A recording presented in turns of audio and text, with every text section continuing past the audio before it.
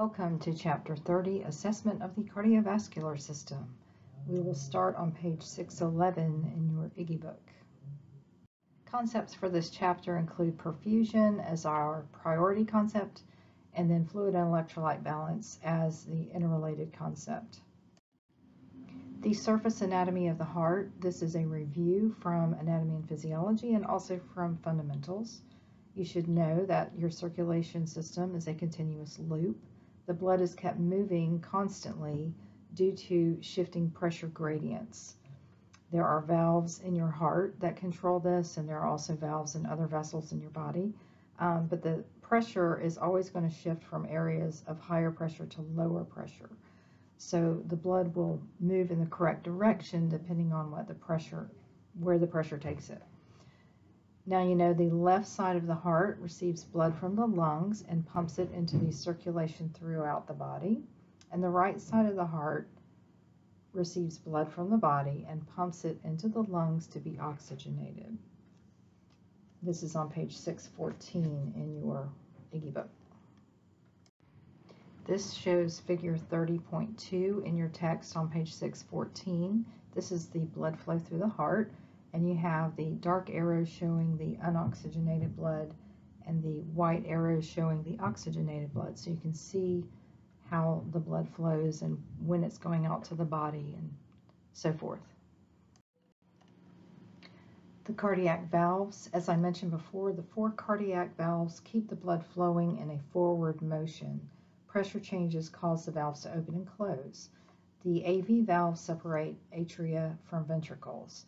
So you have the mitral valve, which separates the left atria from the left ventricle, and the tricuspid valve, which separates the right atria from the right ventricle. These are known as the atrioventricular or AV valves. The semilunar valves are the pulmonic valve that separates the right ventricle from the pulmonary artery, and the aortic valve that separates the left ventricle from the aorta. They are called semilunar because they're shaped kind of like a half moon. They keep blood from flowing back into the ventricle when it is at rest, which is a very minute period of time. However, there is a period where the ventricles are refilling. This is called diastole. Systole is when the pump happens and the ventricles squeeze. Then after that is diastole. So they would be relaxed during that time. And you wouldn't want blood flowing back into the ventricle that it had already pushed out. So that's what the semilunar valves are for. The mean arterial pressure needed to maintain adequate perfusion is between 60 and 70 millimeters of mercury. And the equation that they use to find the mean arterial pressure is 2 times the diastolic, like when you take a blood pressure measurement, you're talking about systolic blood pressure and diastolic, right? Upper and lower numbers. So 2 times your diastolic plus the systolic over or divided by 3. On page 615 in your text, you will see figure 30.4. This shows you the sequence of events during the cardiac cycle. The S1, S2, S3, S4, those are the sounds that are being made. Okay, so S1, S2 is the lub-dub, the normal or usual sound that the heart makes when you auscultate. So S1 occurs with the closure of the AV valves and signals the beginning of systole. The mitral component slightly precedes the tricuspid component. So when your mitral valve opens, it will be heard loudest at the apex of the heart. So you have to figure out where the apex is, don't you? Okay. S2 occurs with the closure of the semilunar valves, the aortic and pulmonic valves. This signals the end of systole. Your S2 sound, the dub, because you know it's lub-dub, okay, the dub sound is loudest at the base. At the base of the heart, even though it is heard over the precordium.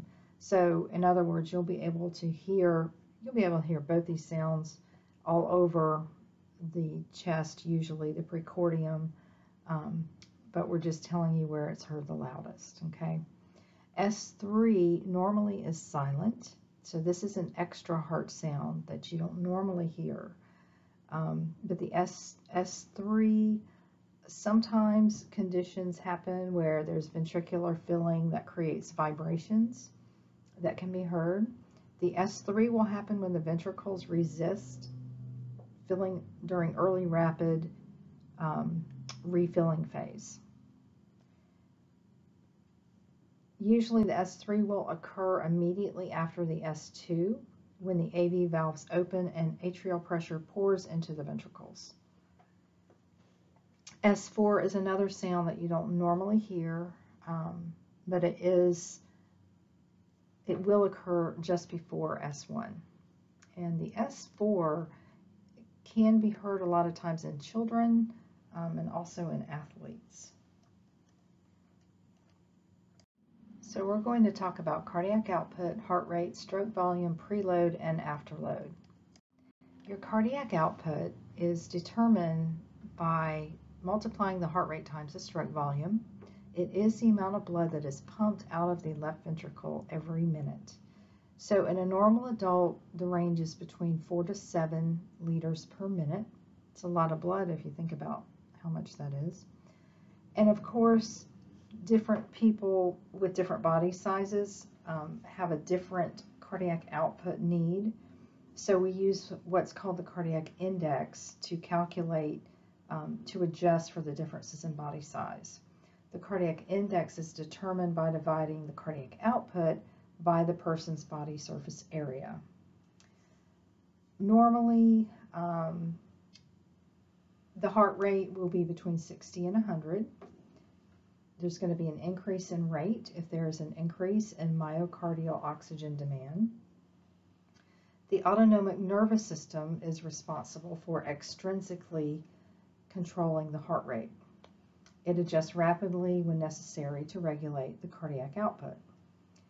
The parasympathetic system slows the heart rate, whereas the sympathetic system increases the heart rate. So if you think about it, we talk about people doing a vagal maneuver, meaning they cough or they bear down like they're having a bowel movement. This stimulates the vagus nerve, which stimulates the parasympathetic nervous system to slow down the heart rate. So that's how that works. Maybe that'll help you remember it. An increase in circulating catecholamines, such as epinephrine and norepinephrine, will cause the heart rate to increase. Also causes contractility to increase. A lot of cardiovascular drugs, especially beta blockers, block this sympathetic fight or flight pattern by decreasing the heart rate. Okay? Now, what is stroke volume? This is the amount of blood ejected by the left ventricle during each contraction. Several variables influence stroke volume and ultimately cardiac output. The variables include heart rate, preload, afterload, and contractility. So when we're discussing preload, this refers to the degree of myocardial fiber stretch at the end of diastole and just before contraction. So the end of diastole just before systole, which is the pump, okay? So the stretch imposed on the muscle fibers results from the volume contained within the ventricle at the end of diastole. So diastole, remember, is the filling of the ventricle. So now how much is that ventricle stretched? How much are those myocardial fibers stretched just before the ventricle pumps? This is your preload.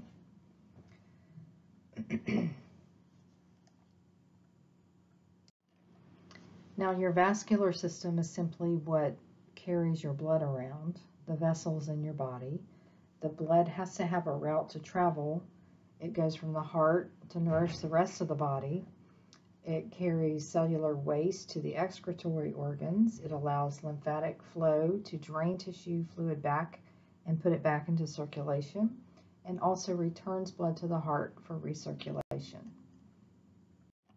You have an arterial system, which delivers the oxygen and nutrients to various body organs and tissues. And what regulates our blood flow is the blood pressure. So how is blood pressure regulated? We have three ways that it is regulated. The autonomic nervous system excites or inhibits the sympathetic nervous system activity in response to impulses from various areas in the body, like the baroreceptors. Remember, those are in the aortic arch and also in the carotid arteries.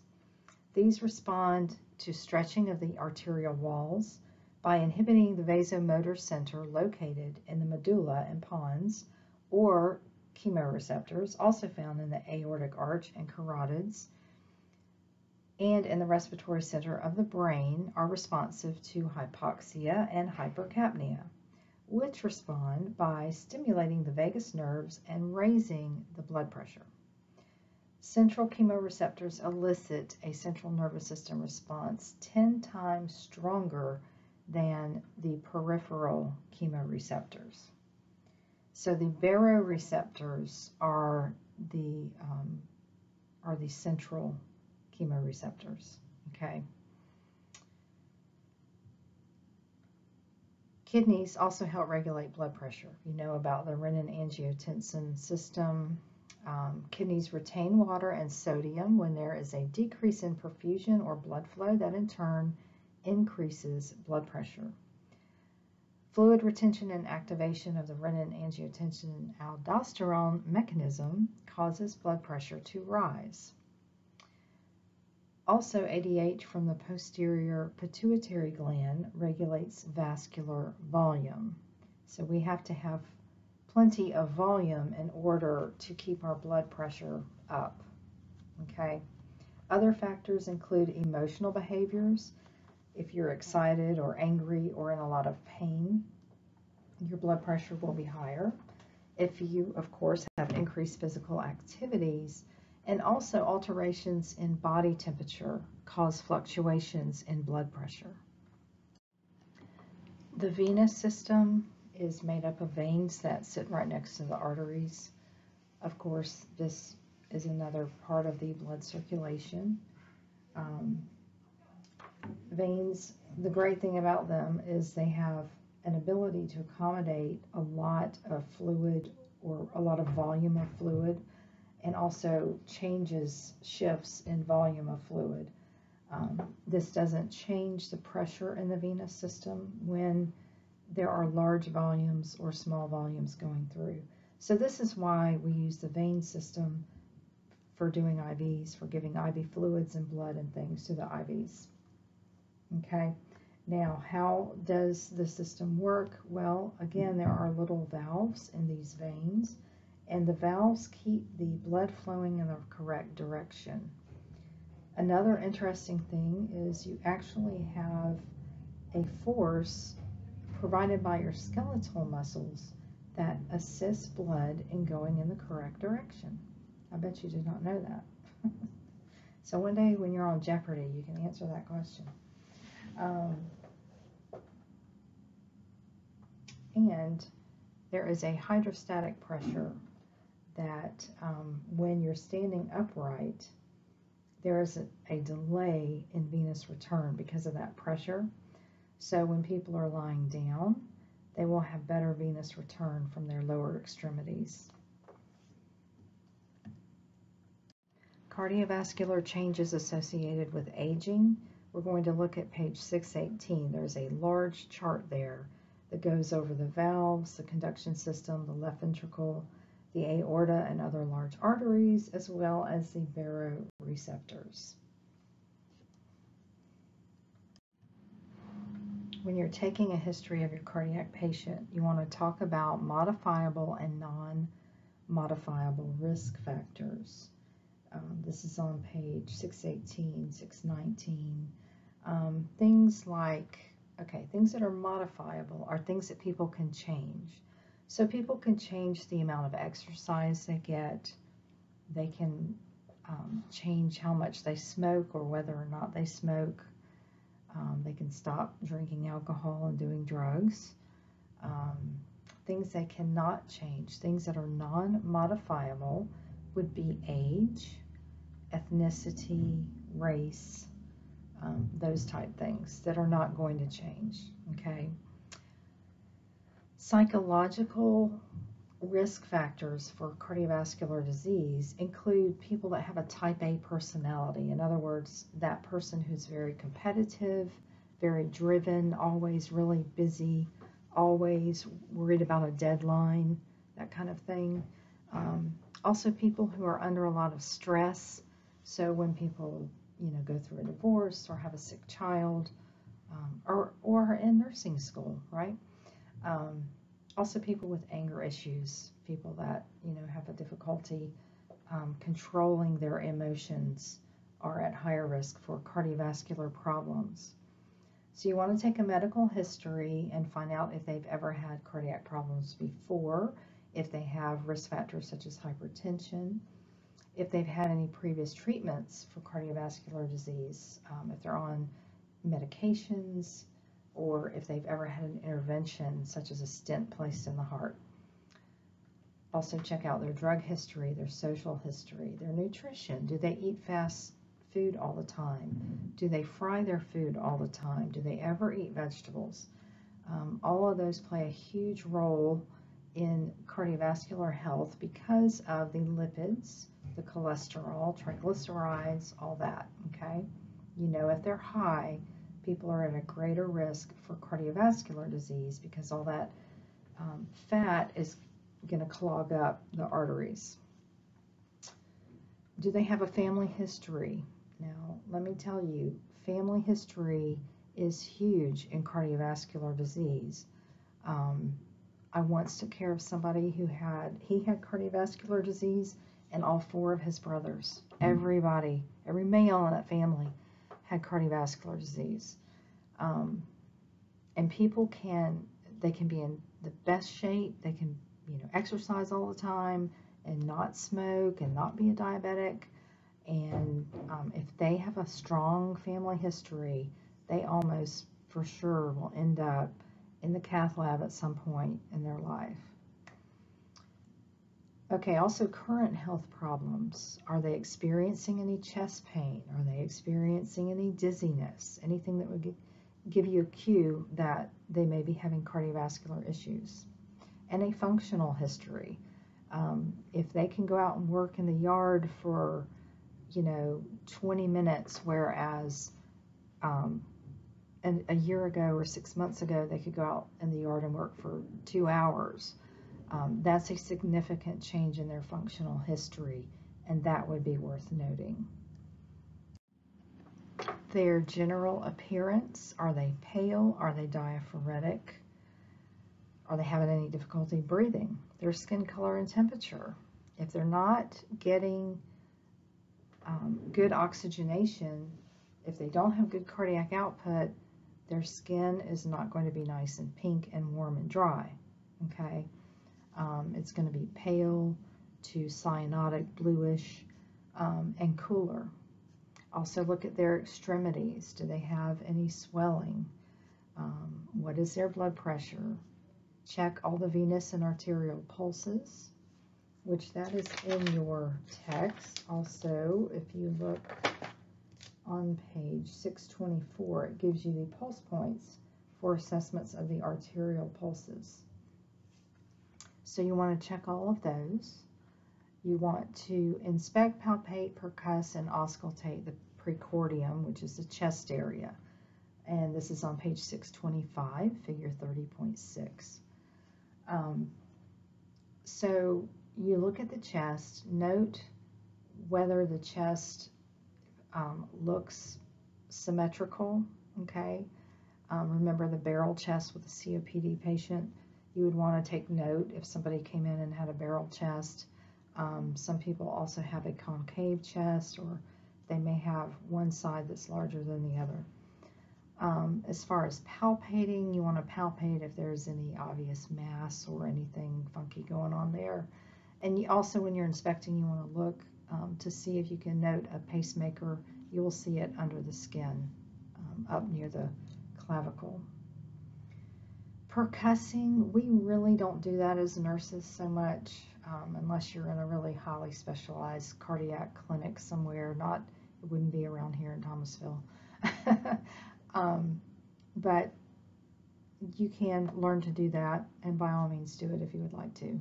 But we're not going to learn it here. So, auscultation. Now, what are the normal heart sounds? What are the abnormal heart sounds? So, critical care nurses and advanced practice nurses are qualified to do the palpation and percussion assessments.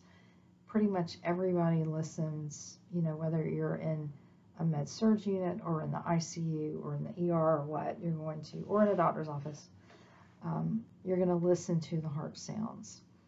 So we're going to put the patient in a supine position. We want the head of the bed slightly elevated because people are usually more comfortable with it that way. And you can put the head of the bed up higher if they need it for comfort in breathing. But if you look on page 625, you see the aortic area. Now, you may have heard All People read Time magazine as a way to remember these areas, or All People eat trendy vegetables or something. No, trendy, it'd be trendy meats or something. You know, you can make it whatever mnemonic you want.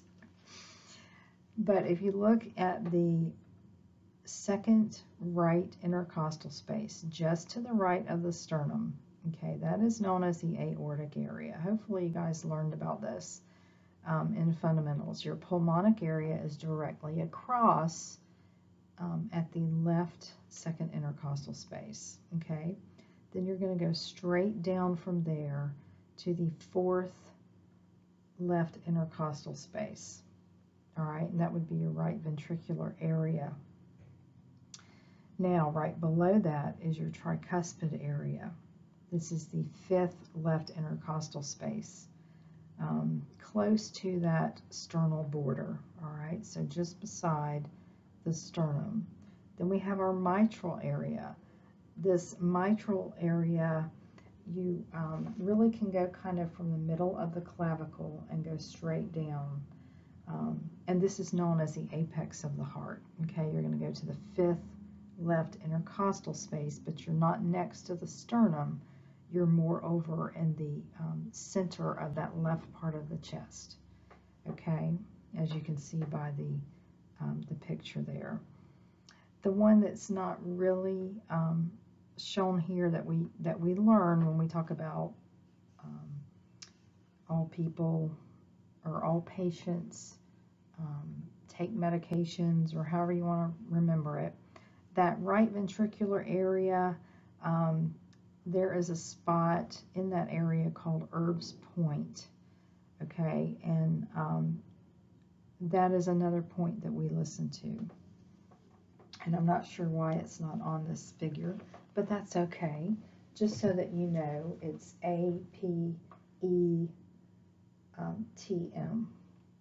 All right, and you need to have a good idea of where you're going to listen and what you're listening for. Okay, you always want to be able to hear the lub-dub, the S1, S2. So you want to note whether you hear any extra sounds. You also want to note whether or not the rhythm is regular. So for instance, if somebody is in a dysrhythmia like atrial fibrillation, also known as AFib, they will not have a normal lub-dub, lub-dub. It'll go lub-dub, lub-dub-dub, lub-dub-dub-dub, lub-dub-dub, okay, or something like that. The psychosocial assessment is so important because many cardiac patients are depressed. They become depressed. It's very frightening. It's a major life crisis. It is a major ordeal when someone suddenly has a heart attack or suddenly starts having chest pain. So you want to assess their coping behavior. You want to make sure that they have a good support system. You want to make sure that they're not turning to alcohol or maybe drugs. Usually it's alcohol to cope with the fear of what's going on, or to sort of, deny it.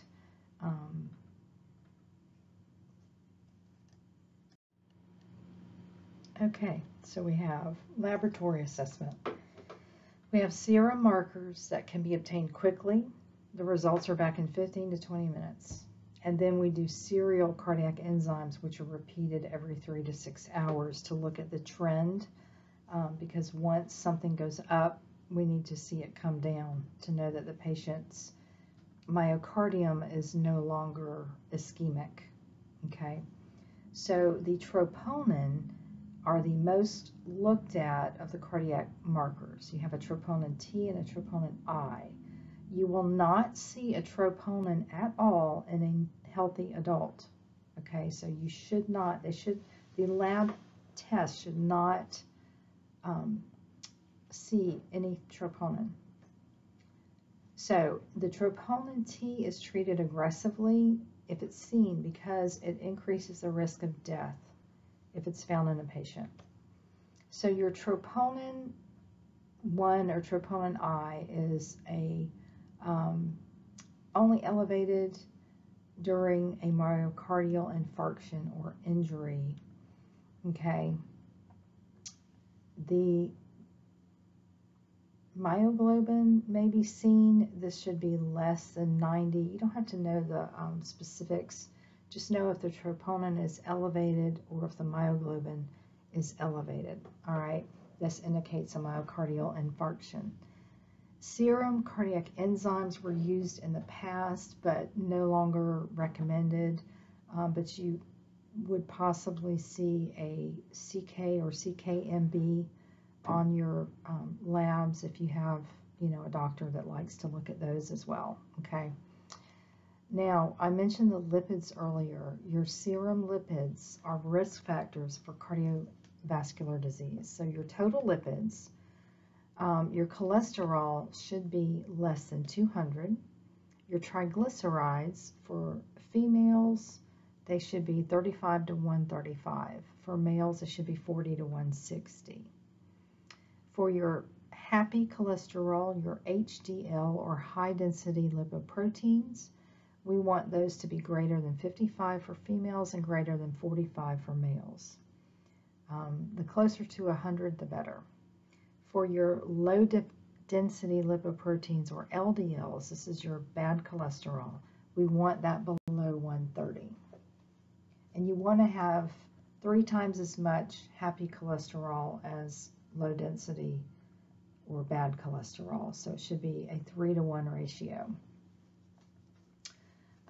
There is something called homocysteine, which is produced when proteins are broken down. So if there are elevated levels in the blood, this shows a risk, again, for cardiovascular disease. The C-reactive protein, also known as CRP, is an inflammation marker. This helps manage statin therapy in adults at risk for cardiac disease after an MI in particular, after a myocardial infarction.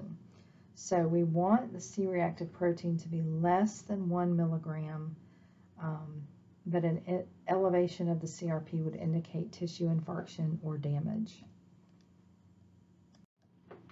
Other diagnostic tests that we can do, a chest x-ray may be done, chest PA and lateral.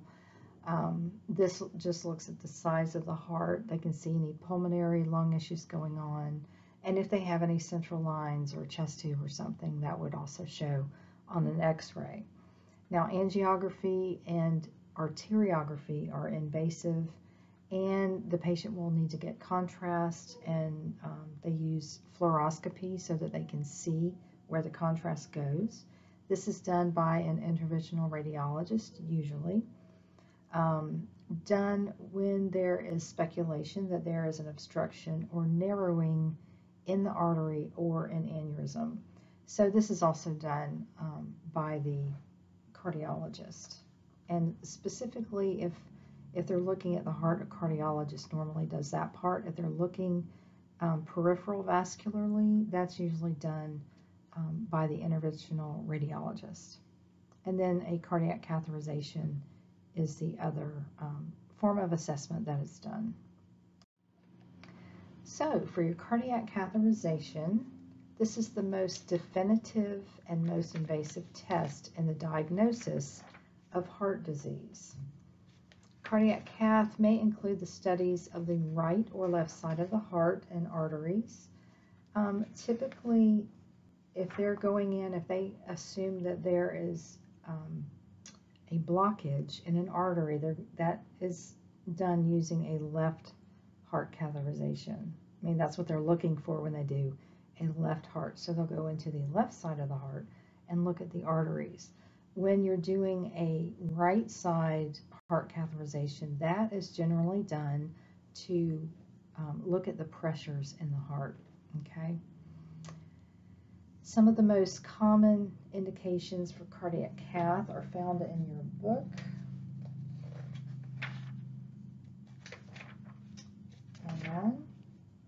Because we need to change the page number. Indications for cardiac cath are found on page 628, table 30.4, okay? So we're going to do a heart catheterization to confirm suspected heart disorders, including congenital abnormalities, coronary artery disease, myocardial disease, valvular disease, and valvular dysfunction. We're going to do a cardiac cath to determine the location and extent of the disease process.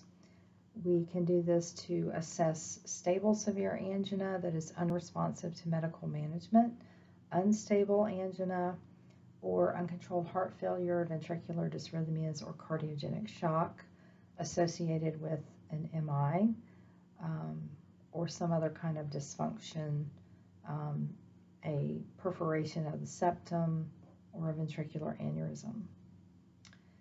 Also, a cath may be done to determine the best therapeutic option in case there is a blockage. They want to look at how bad the blockage is and then determine what they can do. Do they need to place a stent? Can they just do an angioplasty? Normally an angioplasty is done now and then a stent is placed after it. Or do they need to go in and do actual bypass surgery? And also they will do a cath to help evaluate the effects of medical or invasive treatment to see if a stent is still open, to see if bypasses are still open after coronary artery bypass, because sometimes, unfortunately, those grafts will close off. So as far as preparing the patient, we want to assess their physical and psychosocial readiness and their level of knowledge about the procedure. Many of them are really anxious when they go in for a heart cath, so it's good to help them, to talk about things and help ease that anxiety.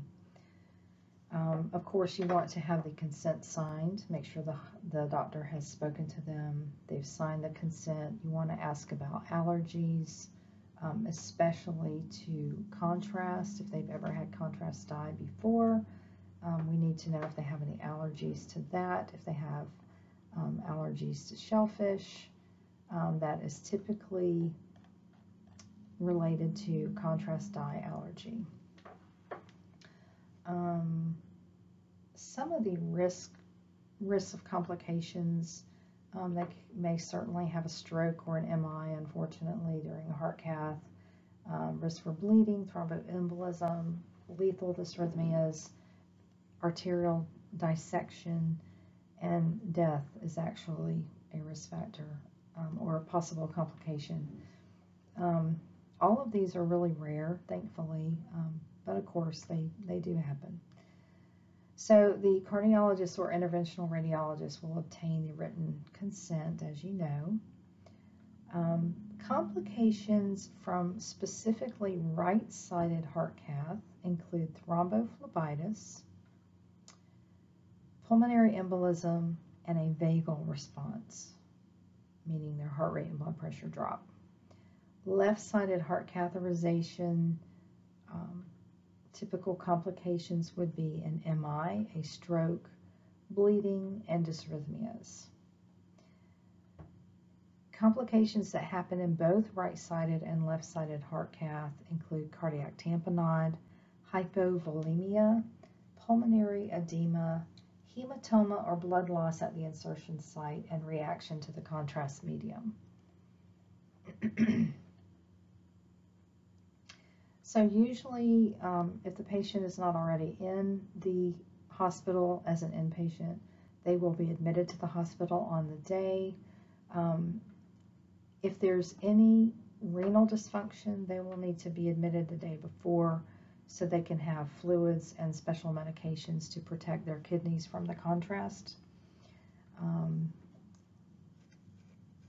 I mean, it can be so bad that they would have to have dialysis. That's how important it is to make sure of their renal function and to protect the renal system if needed. Let's see. So normally the usual standard tests will be done preoperatively. They'll have a chest x-ray, a CBC, coagulation studies, and a 12-lead EKG. The patient will be NPO after midnight. If the procedure is going to be later in the day, they can have a liquid breakfast. The cath site will be clipped, the hairs will be clipped, then it'll be cleansed. And again, just make sure the consent is signed and check the kidney function as well. All right, so afterwards, if the patient experiences any cardiac ischemia, in other words, if they have chest pain or dysrhythmias, if they're bleeding, if there's a hematoma at the site that they went in, or any kind of dramatic change in the peripheral pulses in the affected extremity, you want to contact the rapid response team or physician immediately. Also, neurological changes indicating a possible stroke, such as vision disturbances, slurred speech, or swallowing difficulties and extremity weakness, have to be reported immediately as well. Other diagnostics that are done, you know about the EKG or ECG. They can do a TEE, which is a transesophageal echocardiogram. I'll explain that more in lecture, but people wear sometimes a Holter monitor, which is something that records and transmits their EKG while they're doing exercise or while they're having a stress test. Sometimes they wear them for days. The EPS is the electrophysiologic studies. Now these are done invasively. There's an electrical stimulation of the heart. So if somebody who has survived a cardiac arrest, but they have recurring dysrhythmias, they want to study that to find out what is causing the heart to do that and how sensitive the heart electrical system is. Also, people who have unexplained syncopal episodes, so somebody that's passing out and they don't know why, the risks are similar to that of a heart catheterization. The stress test is done. There has to be a consent. They can have a light meal. They shouldn't smoke or drink caffeine prior to the stress test. Wear comfortable clothes and supportive shoes. They will be put on a treadmill while hooked up to an EKG. They have to let the person doing the stress test know if they have any chest pain or shortness of breath. That is, the patient has to let the person performing the stress test know. Okay, an echocardiogram is just like an ultrasound of the heart. The TEE is where they actually go down the throat, and transesophageal, so they go down the esophagus. They're going to look at the cardiac structures with a transducer behind the heart within the esophagus, okay? The prep and follow-up is just like an upper GI endoscopy. It's very interesting and gives them a lot of really good information. The MNPI, there are different types. There is a radioactive tracer, that helps visualize cardiovascular abnormalities, detect MI, also decrease myocardial blood flow and left ventricular ejection. It can be thallium or tectonitia. Anyway, it can be a couple different things. It is non-invasive, but there is some radiation exposure, but it is minimal, okay? And patients should avoid caffeine and cigarettes 4 hours prior to testing. Also, before an MRI, ensure that the patient has removed all metallic objects, including watches, jewelry, clothing with metal fasteners, and hair clips. Patients with pacemaker or implanted defibrillator may not be able to have an MRI because the magnetic field may deactivate the pacemaker or defibrillator. So always really good to know if your patient has one before they go for an MRI. Okay, we're going to stop there and you can go over the questions yourself. Thank you.